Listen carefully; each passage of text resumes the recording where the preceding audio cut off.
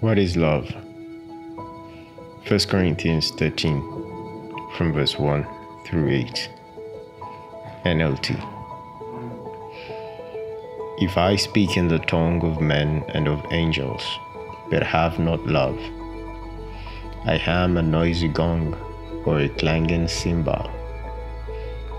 And if I have prophetic powers and understand all mysteries and all knowledge, and if I have all faith, so as to remove mountains, but have not love, I am nothing.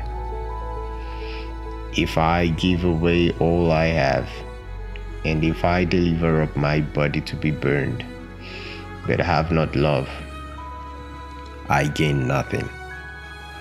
Love is patient and kind. Love does not envy or boast. It is not arrogant or rude. It does not insist on its own way. It is not irritable or resentful. It does not rejoice at wrongdoing, but rejoices with the truth. Love bears all things, believes all things, hopes all things, endures all things. Love never ends. As for prophecies, they will pass away. As for tongues, they will cease. As for knowledge, it will pass away. So often we wonder and ask ourselves, what is love?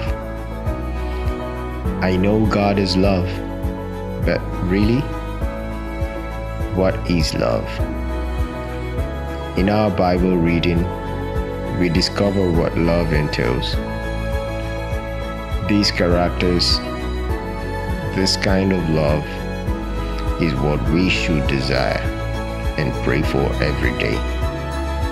And if we embrace this love, we will enjoy our relationship more and live a life pleasing to the Lord. So we pray. Father God, today we ask for your grace. We ask that you teach us how to love. We desire to love you more, and we desire to love others more. Thank you, Lord, in Jesus' name. Amen.